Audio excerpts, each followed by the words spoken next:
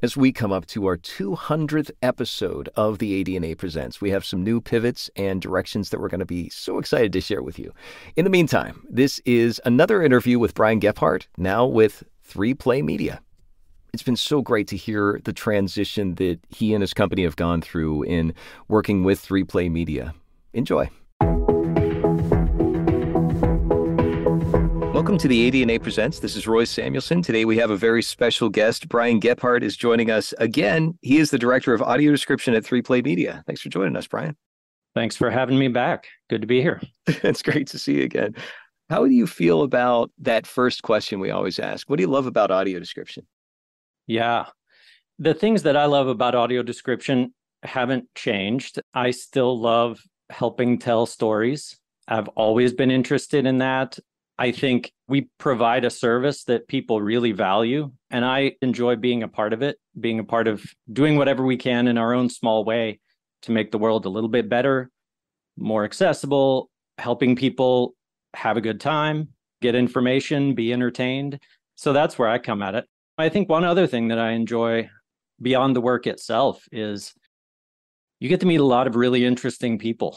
I've met some of the most creative and passionate and just fun people in the work I've done in audio description in the last 10 to 12 years. So yeah, I think all of those things have remained the same. And that's been true really since the very beginning, even with all the changes that we've seen throughout the industry and in the ways that content is being described. We're still helping tell stories. We're still helping provide an accessibility service, and we're still having fun and getting to work on interesting content. That's great. And it's so great to hear that connection. It's always been important to me personally and also professionally to have that connection, not only between the audiences and the films that we're providing the audio description work to, but also to be able to have that internal connections. Like whoever we talk to on here, it's always fascinating. And I feel this extra connection that makes it more exciting. And at the end of these interviews, I always feel like, oh yeah, it renews me. There's an energy there, and I'm hearing the same thing in your experience too. Yeah, for sure. Yeah. What are some of the opportunities or challenges that you could talk about that have changed since the last time we talked? It was during the pandemic, I believe, or right after the pandemic that we last talked. So, especially with 9,800 AD titles, at least for film and TV, and also some changes in the actual name of the company. So maybe we could get into that. Sure. Yeah, it's definitely been an interesting and action-packed year for me and for everyone I work with. I think the last time we talked was pretty much right at the same time or right after Caption Max was acquired by 3Play Media. And I'd been in audio description for 8 or 9 years to that point at Caption Max. And it's been a fascinating process. You asked about opportunities and challenges. I think those are often the same thing. I think the process has been both, or I think it's been a grand opportunity. I think there are innumerable challenges kind of nestled within that. But, the two companies were complementary in many, many ways. And so it really did make sense at that level. 3Play has long experience, particularly in the educational and corporate spaces. And in fact, the company was founded with the idea, with the concept of trying to find a way to provide accessibility for university lectures and videos. And that was kind of the founding idea. And it just really took off from there, starting with captioning and then moving into audio description and other services. That's really the core of 3Play's background. The core of Caption Max's background was in the entertainment industry. And so those are very different worlds. There's some overlap, but the processes and the people are a little bit different. And so in those ways, the acquisition made sense because we each had knowledge that we could bring to the table that maybe the other part of the entity didn't have. So, just as an example, 3Play has always been driven by technology. They have a huge team of developers and engineers, and finding ways to use technology to make accessibility better and to make the services better, easier to produce it faster and at great volumes to meet those challenges that their customers and their users were bringing to them. Caption Max previously was always much more of a kind of manual process driven organization, dealing with, for instance, if you're working on a feature film, there are some things that you've got to get in and tinker with in a very kind of a much slower and more refined way. And so I think finding ways that we can utilize both sides of the spectrum there and be flexible to switch between different modes, between different processes, between different elements of the workforce. As another example, as a combined organization now, we have at our disposal some amazing technology that is continually being improved that allows us to utilize a huge pool of script writers. And we also have studios and experts who can get in the studios and do the recording and do the mixing at a very granular level to the extent that we need to. For me, I think that flexibility has really been key. And it's been a way that we can add value to the organization as a whole and add value to the user base and the customer base that we are serving.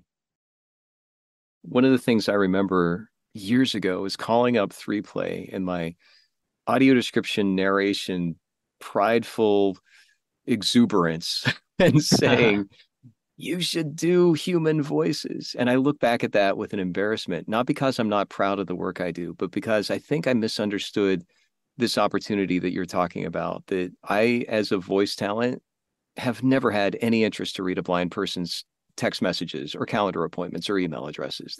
At the very top, you said 3Play came from the information and the corporate and the educational side. And you have clearly from Caption Max come from the entertainment side of, storytelling, that I think I missed that. And I see the opportunity there of distinguishing that nuance so much more clearly now. And again, that example of, I got no interest in reading a blind person's email. That's not my gig, but telling a story, there is an element there that makes it distinguished. And to see how that acquisition of Caption Max has incorporated the careful work that you and your team have done on the entertainment side and have that integrated into the technology, it's really exciting. I was laughing when you said about the challenges and the opportunities being the same. It is the same coin. It's like, how do you look at it? And I find it fascinating, particularly in audio description, where the expression, the Wild West, I've been using that for a while, and it does feel like that in so many different ways, that there are a lot of opportunities that can be carved out. And I'm curious if, I'm not looking for behind the scenes stories that you can't share, but are there any elements that you could specifically share that really did resonate with you that maybe our audiences would appreciate hearing? Yeah, I think one thing I thought about recently, because it's part of the ecosystem of audio description that's been growing really, really fast, is extended audio description. That's an element that it's been around for a long time, and a variety of different providers have been doing that for a while. 3Play has a really, really slick process to handle it that makes it easy on the customer and makes it a great, seamless experience for the user as well. That's a type of product that when audio description was 10, 15 years ago, when it was limited to just some TV networks, just a few feature films, nobody had really thought that through. As you start to see more and more videos come through that need to be described, whether that's product videos, advertising, whether that's training videos, webinars, all that kind of content that really should be described. And those are the types of videos where there's usually not a lot of room, not a lot of space to insert some audio description. There's not your grand panning shot of the landscape, or there's not the character kind of brutally looking out a window that I think everybody who's written audio description from a media and entertainment background would recognize those instances. And so finding, okay, how do we take, maybe it's a 1-minute video, maybe it's a 2-minute video, but it needs to be made accessible. So it needs to have audio description, finding ways to do that using technology as well as the human expertise of where do you pause the video? Where's the most important, but maybe least obtrusive place to place that description, even if it's just 5 seconds to explain, exactly what's happening here. And trying to find a balance there too. You don't want to take a 2-minute video. You could extend it to make it 10 minutes long if you really wanted to. There's always more you can describe but finding that right balance, that probably a 10-minute long version of that video is not going to be a great experience, or certainly not an equal experience to the original. So making it 3 minutes long instead, and just adding the right details at the right moment. That's something I've been really impressed by as an example of how you can leverage technology, you can leverage human expertise to make a better product overall, and to serve a far bigger slice of the kind of overall media and video marketplace. That message is really clear in this entire conversation, that it's not one or the other. This isn't one or the other. This is a collaboration. I hear you say about the balance that's needed with technology and the human touch, that context matters. There's all sorts of other factors that really do impact, and your team's experience, I'm sure, have contributed to the process here. So it's very exciting to hear that focus. What about the direction that AD is headed? You've already addressed the level of description will not end. Anything that's video, and it's pretty much everything is video, is just going to keep going. Those numbers just on the film and TV side, I guess you should say the streaming and theatrical side, have just exploded. Where do you see things are headed? I think about that a lot. I've been doing this for a little over 10 years now, and to see how far we've come is incredible, but also to see how far we have left to go. I think we're at a really interesting point in that sense, where there is vastly more media described today than there was 10 years ago. I think 10 years from now, we will have taken an equally sized jump across all facets of the landscape. Obviously, video just keeps becoming a more important and more central part of our culture. And so I think audio description is going to continue to grow alongside that. I think that one thing I've started to see that I really, really loved is just more recognition across different parts of the industry, different parts of all the related industries, from on the entertainment side, working with production teams and post-production teams that now are much more familiar with audio description, what our workflows look like, what kinds of files we need, what the timelines are. Whereas 10 years ago, everything was starting over from scratch. Now, many, many more people just understand that this is part of the process now. I think the same is true at a lot of corporate and educational institutions. I talk with a lot of people at a variety of companies or universities, and I often get to deal with a person in an accessibility department who's really a champion for trying to make sure that all of their videos are described, that all of the content that needs to reach an audience of people who are blind or low vision, that that's being planned for, budgeted for, that they understand the processes. That's one big change. It's just more and more people are familiar with what it is. More and more people in the general public, I think, are familiar with what it is too. Occasionally read a story in the media about it, or see a clip from a news program or something. When I first started out, you'd Google audio description, and one of the first things that would pop up, maybe the first hit, was, how do I turn it off? And I'm sure that still appears, but these days, more and more people are interested in joining the discussion. Obviously, audiences who are blind and low vision, who have been part of that discussion for many, many years, but sighted people too, who are just interested in, hey, this is a cool thing. Or even, I like to turn this on while I'm making dinner or folding the laundry, or any number of ways that they see the value in it as well. So I think those are all exciting developments. We as a company, 3Play, has started to see a lot more interest and inquiry from a wide range of different kinds of clients. We've started providing audio description for film festivals. We've started providing more audio description in Spanish. We've started doing a few projects where it's a foreign language original that's perhaps being brought to the US for a streaming platform. And we're actually using multiple narrators to both localize and audio describe that project. So I think the reach kind of continues to broaden in that direction. One last example there. I know I'm kind of really coming at you, but I think live audio description is something that people have been interested in for years. I think it's finally starting to happen. It's finally starting to get some traction. I'm starting to see a lot more awards shows, sporting events, live reality shows or contests, all that kind of stuff, corporate events on site or off site. Those are all examples of where something just basically didn't exist 10 years ago. And now it's really starting to get a foothold and grow from there.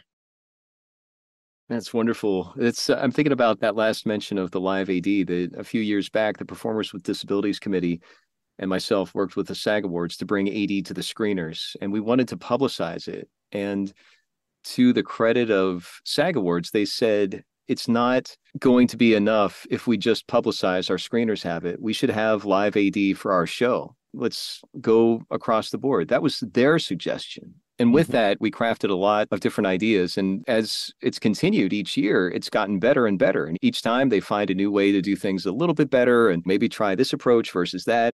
There's a real growth that it's not this perfect thing. And it's always going to be an opportunity to get something more. I'm also thinking about our ADNA wish list. It's got films and TV shows that the audience wanted to AD for, and we're removing titles left and right. Every time it's like, hey, this title already has AD, so we take it off the list. Let's kill the wish list. That would be wonderful. That's awesome. And you think about the audio description project that lists nearly 10,000 films. I said 9,800, so let's round up. 10,000 films and series. And now what would happen if that list was so inclusive and expansive that it had to flip to the AD that isn't available? So that becomes the wish list. It's like, oh, everything has it except for these. That would be a shorter list. And that seems like what I'm hearing from you, the film festivals, the Spanish, the dubbing with non-English films, and live AD in coordination. All of these things, it's making this work less of a checkbox to be checked after the film's done. That integration, that goes back to what you said at the very beginning, that the connection that you have with your team that you work with, and also now with 3Play, that those connections are evolving and growing in such a way that audiences are going to win, and the experience that you provide for the audiences brings your company to even greater levels. And I'm very excited about all this. Yeah, I mean, I think that just to reiterate the point that I made, there really are people embedded in every major company, every major university, every major media organization that are championing the work that we do. And they're fighting to help get as many titles, as many videos as possible made accessible. Obviously, there's always a give and take. There's always going to be a push and pull at some level, but that's something I've seen in the last several years that I think is the beginning of a major sea change from where we were 10, 12, 15 years ago. I can remember hearing from AD users 10 years ago that if they tried to access something that was supposed to be described and they were having trouble finding it or figuring out how to turn it on, or maybe they did everything correctly and it just wasn't there, they might have to contact somebody who kind of only was vaguely familiar with what AD is. Or maybe they had to contact the closed captioning representative or something. I think that's something that has definitely changed over the years, that there are people embedded in all these organizations that understand audio description, that understand its importance, and that are absolutely pushing to try to make everything as accessible as possible. And also with that, everything accessible, there's a message that I'm hearing, and I'm wondering if we can vocalize it. Underneath all of this is that it's not simply about checking the box, that you address the enemy of time is what I like to call it when it comes to film and TV, that with extended audio description, it's not just slapping on an extra 6 minutes to a 2-minute video or whatever, that there's consideration made, there's decisions that are being made, there's choices that are organic, that are strategically useful and practical, that there's a lot of thought and even more to it. Is there a way that we could kind of break away from the flight path of every single AD project does this and this and this and this and this, that there's those extra things? We alluded to it earlier about the human element. Could you expand a little bit about that and the creativity or quality of audio description beyond just, hey, it's got it? Yeah, I think we're starting to see more and more producers, people involved in the production process, wanting to hear about that quality control, wanting to hear voiceover samples, wanting to give feedback on the script that we wrote.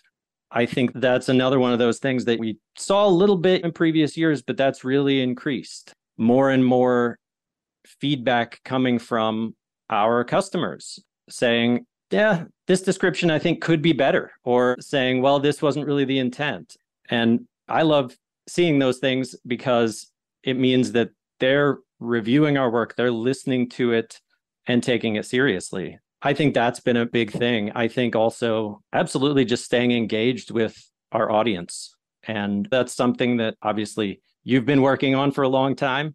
I think having recognition through various awards, having the Facebook AD discussion group that I know everybody involved in the industry keeps an eye on and follows up on.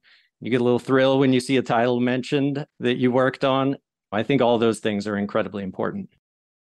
It's great to hear that.